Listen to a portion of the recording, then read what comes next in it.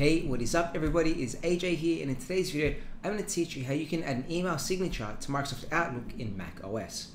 In front of us here you can see we are in Microsoft Outlook on Mac OS, and what you want to do is go into the top left hand corner where it says Outlook and scroll down to the third option where it says Preferences and open up your preferences.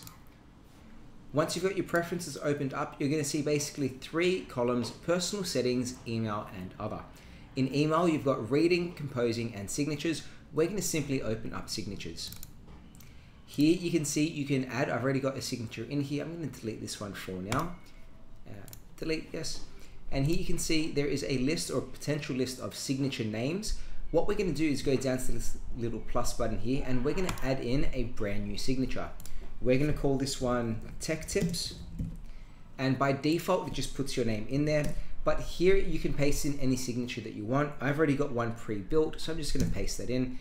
And it says Aldo Lucerto, Microsoft Specialist, Aldo James Tech Tips at Outlook.com. And then of course, I've got some of my Microsoft badges and fundamentals here as well. Basically anything you want to put into your email signature, you can. And then what you want to do is hit the save button up the top. And we're going to see here once I close out of this, it's now called Tech Tips. And then it gives me a preview of my signature. Of course, it's squashed up here, but when you paste it into an actual text, it's full length.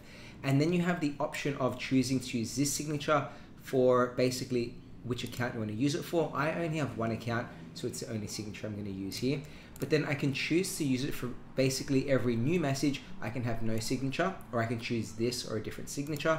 And then of course for email replies and forwards, I can either have no signature, which I don't recommend, or I can select on none and change it to Tech Tips. So whenever I hit reply, I now reply and my email signature is already built in there. Next, I'm just going to X out of here and open up a brand new email. And you're going to see my signature has already appeared in that email. So there you guys have it. It is that easy to add a signature in Microsoft Outlook on Mac OS. Of course, if you like this video, make sure you give it a thumbs up. And if you want to supercharge the way as your computer, hit that subscribe button as well. Thanks for watching, and we'll see you next time.